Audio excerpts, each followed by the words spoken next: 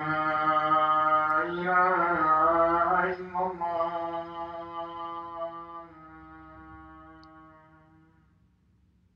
So, what does it mean to be a Muslim, right? Mm-hmm. So, essentially, the first thing is in your heart, you should be certain based on what you know.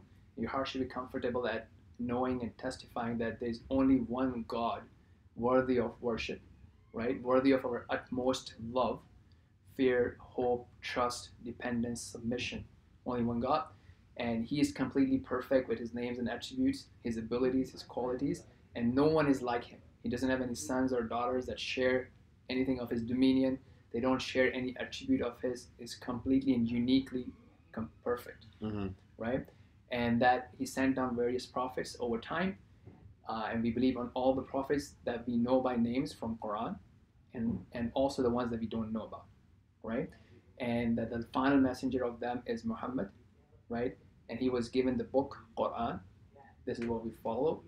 Quran is the speech of God, right? And then the traditions of the Prophet Muhammad, his sayings and his action explain how to implement Quran, and that this life is temporary, right? Anything that happens is by the will of God. He controls everything, although He has given us free will. And once we die, we go through the life of grave, and then there's a day of resurrection in which everybody would be resurrected from all the times, right? And then we would eventually go in paradise or hellfire. And that time, death will be destructed. There will be a new life, and some people would go directly into paradise. Some people would go into hellfire, then come into paradise. And some people, may Allah protect us and not make us from them, will live forever in paradise. So, your belief in essentially that thing is the first pillar of Islam, and you verbalize that belief by saying the statement of faith. Part of that is actually what you heard in Allah Akbar. yeah, that I testify there is no God worthy of worship except Allah, and that Muhammad is the messenger of God and his slave, and I testify that Jesus is the messenger of God and his slave, for example, right? So that's your testimony, verbalization of your faith. Then the next thing, when this leads to, is like, okay, so now you know that God is God. So what does God want me to do? Right. So the most important thing that God wants you to do is 5 prayers, right? Mm-hmm. So 5 daily prayers that happen in specific intervals, right? That help you connect with God. Obviously, you can pray a lot more than that, Right. but those are the minimums that helps you connect, pause from your world, and really realize that, hey, at the end of the day, God controls everything. Mm-hmm. I have to pause, take time, have a conversation with God, ask Him, thank Him, praise Him, all that sort of stuff. And once a year, fasting in the whole month of Ramadan, yeah. if you are able to do. And then that's the third pillar. The fourth pillar is basically the charity. Charity. So if you have excess wealth, so not including your car and your home and all that sort of stuff, from your excess wealth that stays with you for a year, you give 2.5% to me, no, to charity, right? That's different. That's a lot different. Yeah. In Christian in Protestant circles, it's tithe, which is 10%. Right. So this is only every week. Oh, every week. Oh, it's before tax. Okay. So let's say you make $1,000 a week before tax. Well, when on Sunday you're dropping $100 in the envelope, right? Because that God asked for your tithe, right? That's for 10%. Mm-hmm.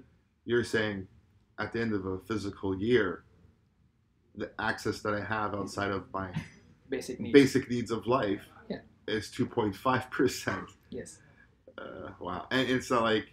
And obviously, the more you do it, not preached about every Sunday at the end of a service, right? Right. I mean, obviously, they would ask you for donation. Of course, yeah. But you give that out of your free will, right? And that's your investment, as right? Well, right. I mean, obviously, you give God money. I mean, it's not going to be that God won't give you more, right? Yeah. But it's not compulsory. Yeah, I had a friend of mine who, when his first son was born, I guess I don't know how old the boy was. Maybe he was a year old by this time. Yeah.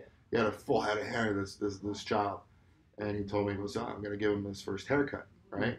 And then he didn't shave this kid's head, right? And then he weighed the hair that he cut, and then donated the equivalency, or gave the equivalency of that into gold to the mosque, or I'm not sure, right, to charity, right? And then this one, he says that's in my religion, and so on and so forth. But he chose to, we could have just did a snip here and a snip there. He goes, nah, we'll shave that kid's head bald because I'm able to give. Right, exactly. Right? And it will be, that's just a part of the faith, right? I mean, it's like you're giving money to your investor friend, Right. Right? That he's gonna definitely return that, right? I mean, return and multiply that, right? So and then the last part is the Hajj. Hajj, yeah. Right. So once in your lifetime, if you're able to, you go in the months of Hajj, where people come from all over the. Have you gone? Yes. Right. You go all over from all over the world. You you're in robes and what have you, and everybody's dressed similarly. You worship God, praise God, thank God, right? But then again, now this is, for example, like, why did you choose Makkah, right? I don't know, right? That's his choice, but it's not a random choice. I know that for sure. There's wisdom behind it, but why Makkah? I don't know, right? So sometimes we may have, if you think about it, yeah, people might have somebody can think about it, okay, let's imagine if it was Canada versus something else, so you may reach some partial wisdom, but so every choice of God has a full wisdom. Sometimes we reach a lot, sometimes it's given in Quran, sometimes it's not, and that's part of that trust and submission, right? I mean, because you're never going to be like equal to the knowledge of God, right? And that's where submission comes in, right? And so on and so forth. So yeah, so that's basically what it is. So first is a confession of faith. Yes. Second is prayers. Prayer and the 5 pillars. Yeah, it's basically prayer essentially, because you're not going to be fasting every day until Ramadan is there, right? But you can fast if you choose to. Yeah, if you choose to. Yeah. So on extra you can do a lot of things. Right. There are different ways of getting close to God. So what I've described is the pillars, right? So there are certain things that are obligatory, right? And so you take care of your obligations one at a time, right? I mean, even the companions of the Prophet did not start doing everything on day one, right? Over time, they continued learning about Allah. They were more inspired, more loving Allah. They wanted to worship more, because the more trust you have, if God is telling me to do something, it has good in it, right? And then after you've taken care of your obligations, then everybody is different. Yeah, so you're not saying like change now. You're saying steps, or baby steps. Exactly. And then, you have to be able to crawl before you could walk. Right. Before you could run. Yeah, but I mean, somebody having the faith, right, and worshiping God alone, and then working on prayers is much ahead of someone who does not even believe in God in the true sense. I mean, he believes in it, but he has partners and this confused notion of distribution and what have you, right? So you work on that, and because eventually we do want to have the retirement in paradise. I mean, there's this retirement here with the RSP and what have you, but the major retirement is in paradise. And after, and along with that, like, everybody's different, right? So some people like to do office work and help serve in that way. Some do what I'm doing, right? Some like to learn and teach. Some like to do their businesses and then donate, right? So everybody is different on what interests them and what their natural inclination is towards. Right. And there's all different ways of serving God. But the foundational pillars are something that everybody should be working towards. Yeah, you've broken everything down really. I was gonna say, what's my next step? Well, next step, if what I said makes sense to you, is to verbalize your testimony of faith, and which would basically mean that you are a Muslim. And obviously, I mean, as I said, like, even the Prophet Muhammad cannot convert his uncle. And Allah says in Quran, that's right. You do not guide his uncle disowned him. His own uncle. You do not guide the one that you love. Right. Allah guides the one who chooses, right? His choice is not random, it's based on his wisdom. So you can only convey, right? Which I've done, right? Now, if that makes sense to you and Allah gives you that courage, you verbalize it, and then, from our perspective, like, you're treated as Muslim, what's in your heart is between you and Allah. If your conversion is sincere for His sake, as I said, you have doubled the reward, right? Don't tell this to Ayan, she might be like, oh. Because she actually mentioned that thing, like, you can't be jealous of somebody's position, right? Like, like, you don't know their position in the first place, so why should you be jealous of something you don't know about? Exactly. She mentioned it. So we were talking about magic for some reason, right? Okay, so we have the prayer happening in 4 minutes. Oh, we gotta move. So if you're comfortable, you can verbalize. If you're not, that's fine too. If you're comfortable, you verbalize, you pray your first prayer today. If not, you want to wait, that's fine. I wanted to go, and personally, I wanted to see, I want to sit down and listen to teaching, and like, I want to you can do that, but my point is that learning will never stop, by the way, right? Absolutely. Yeah. So learning will never stop, but if you have essentially, like, if your heart is at comfort, I wouldn't recommend to delay it for 2 reasons. One, it's a gift of God and it's a choice, right? Not taking the gift, I'm not saying but it may have it. You're risking basically, Right. right? But God may put your heart back to what it was.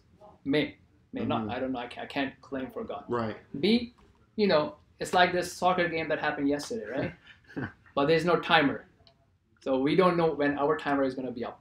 You don't know. Yeah, the referee. There You are don't know many when the people- referee's going to blow the whistle. Exactly, Yeah. right? So, I mean, who knows? I mean, there have been people who took their shahada. I mean, they had sincerity of faith, and they did not even pray a single prayer, never fasted, and they were called up, boom, to paradise. I see this as the very. Here's the thing: I've never opened up the Quran yet and read it, and I don't know if I should do that first before I even talk. No, you it's know? not. It's not a necessity, right? Like for me, you're. Yeah, you've answered all my questions, and I'm like, okay. I have no rebuttal. The Quran was revealed, over 13 years, right? Mm-hmm. Over 23 years, right? Okay. And people accepted Islam, and they kept hearing Quran, right? People accepted Islam even before knowing that there were prayers, right? People accepted Islam even before knowing that alcohol was prohibited, right? Right. They just accepted. What they accepted is basically that there's one true God. There is one true God. And who is completely in charge, without any partners, without any sons and daughters, and he is in charge of everything, and then Muhammad is the messenger of God, right? That's what you're testifying, right? And then over time, you're like, okay, so let me see what else does God want me to do, where else can I That's step what up? I want to know. What else does God want me to do? So I've given you the 5 pillars, right? Yes. And it's going to take you time to take care of that. Yeah. Right? Yeah, it's going to be, to get up at whatever time to Exactly. do things. And then, as your love for God grows and your facilitation grows, you'll keep doing my it. love for God is there. I love God. So you'll be driven by that love. So anyways, as I said, it's your choice. You do have to go for prayers. So, I mean, if you want to verbalize now, you can do that. If you want to do it after, you can sit down, think as we pray.